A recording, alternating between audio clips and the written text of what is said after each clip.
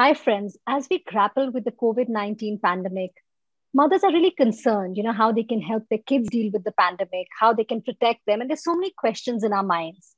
Joining us to talk about this is Parul Ohri. She's the chief editor of Momspresso, which is a platform. It's a content platform, in fact, India's largest content platform, and it has over 30 million users. So, Parul, thank you so much for joining us. Thank you. Thanks so much, Ambika. Thank you for having me here. There's so many questions as mothers. We tend to worry, how in this current situation, the way things are, it's so unprecedented, how to deal with the situation. What are the kinds of fears which you see on your platform? What are mothers really expressing, whether it's how do they pass their kids, with the screen time, and especially that was in the first wave, but now it's a little more serious, how to deal with death, grief. So what are those questions which you really see on your platform?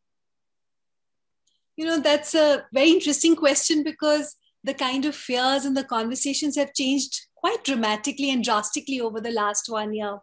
So last year, I would say the biggest worry was how to pass time, how to entertain children, how to make the most of my family life, now that everybody is together, how to maintain that work-life balance. For moms, that was the biggest headache with everyone at home. And in this year in 2021, it's drastically different. The serious fears of life and death have come about, with almost every household having been through so much turmoil, loss, and grief. So we have a COVID tracker. In fact, we've been keeping track since last year. And, I can just tell you that around 60% of working moms last year were maintaining a balance, worried about maintaining that balance between chores and office work. Online behavior also reflected their state of mind with, typically the kind of content being consumed was recipes, food videos, entertainment, art and craft ideas for kids and games and all.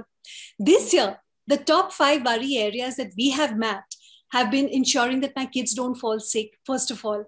Then, of course, you've been worried about the state in the country, the rising numbers of COVID cases next door. We have to ensure that the family is eating healthy. That whole nutrition and immunity bit has been overridingly important for moms. That sanitizing bit, keeping everything sanitized, every single thing that comes from outside, that's been a huge worry area. And of course, the brief period that we have where there was terrible shortage of everything, medicines, oxygen, whatever it was, equipment. And, so on the one hand, you're worried about all of those things. On the other hand, you're keeping your house going. So for sure, even if you look at the blogs that we've received, ours is a 95% user-generated content platform. And the kind of blogs we've receiving, a lot of people have talked about their own experiences, very heart-wrenching experiences of loss, of suffering, of themselves going through, for a mother of a 4-year-old to be isolated from a child for 2 weeks is just absolutely no easy task. So we've had a lot of those stories coming in also. And many profound thoughts, a lot of introspection, I would say, about how we used to place so much emphasis on trivial things, which just don't seem important any longer. So yeah, a lot of introspection also has happened.